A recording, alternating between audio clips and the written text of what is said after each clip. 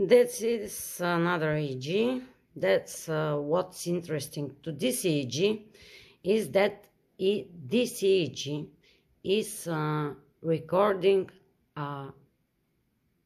one of her regular seizure, very mild, very milder than her regular seizure, but in this seizure it's get on EEG, and we can see from where is beginning the seizure. That is the first page. The montage here is the different. There is an longitudinal transversal montage. So we again, the equal numbers is the right side of the brain, odd numbers is the left side of the brain, and the Z, CZ, FZ, PZ is the central midline of the electrodes. So that's the beginning of the electroencephalographic seizure. Why I said electroencephalographic? That's the start of the Ictal changes. So there is nothing that the child do during this page of the EEG. That's just the brain waves are changing. So you can see in left temporal region you can see a spike and slow wave, one after another. Is starts in 1, 2, 3, 4 waves per second, so 4 hertz. This is about 3-4 seconds. 2 seconds after starting in the left side, in the right side of temporal region, 2 seconds later starts again a slow wave and spikes, and another 2 seconds after the beginning there's a synchronization between the right and the left side of the brain. You can see that's burst from the temporal region in the both sides of the brain. Parietal region again. You can see a very big high amplitude spikes and wave in the left and the right side of the brain. Parietal instead. There is sharp waves in central region. There can distribute in the other regions. The next page. So you can see that the amplitude and the frequency of the sharp waves are increased. The sharp waves are increased in the other leads. You can see in the frontal and central regions there is a multiply spikes and waves discharges.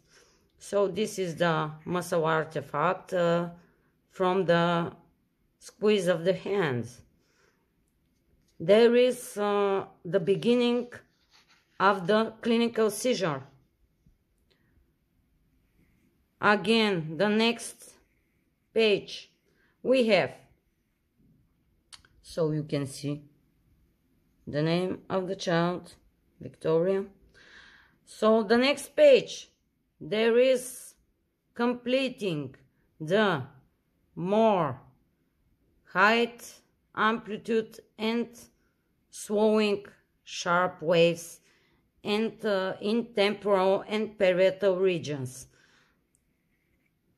there is increasing in the spikes and sharp waves and spikes complexes in the other regions.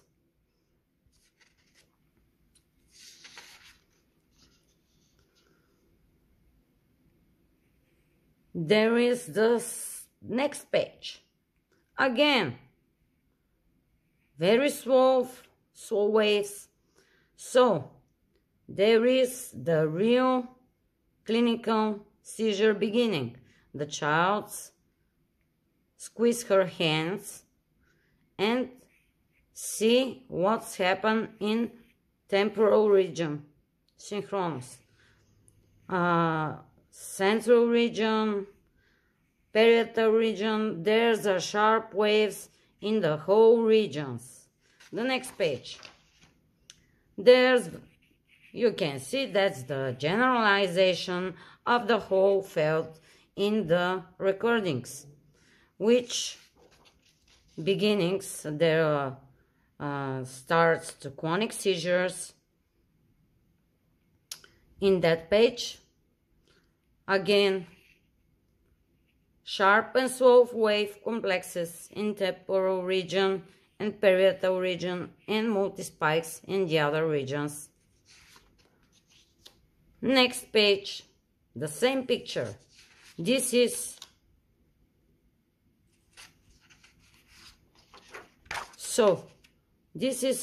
the whole seizure. You can see the clear sharp waves. 1, 2, 3, 4. 4 spike and wave per second. And this is the end of the clinical seizure. After the end of the clinical seizure, we see in temporal region, in the right and in the left side of the brain, we have a slow and spike wave discharges. Almost we have bursts of multispikes and the other leads. This is completely normal to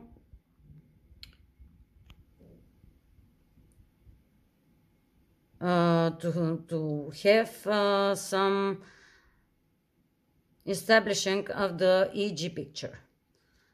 You can see that here the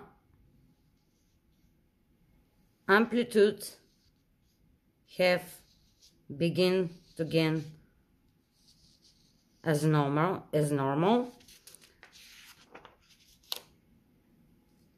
Another slow waves, and the picture is normalized in 3 minutes after the beginning of electrographic seizure. The clinical seizure is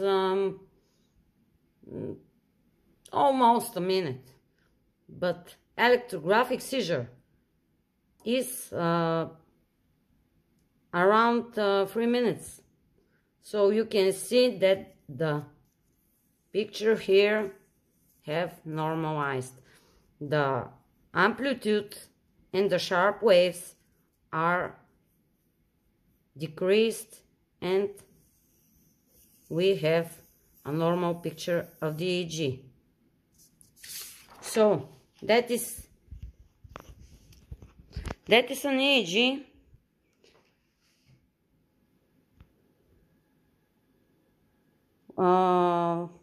during a seizure. There is that EEG, video EEG is upload in the channel, and you can see it. It's called complex partial seizures.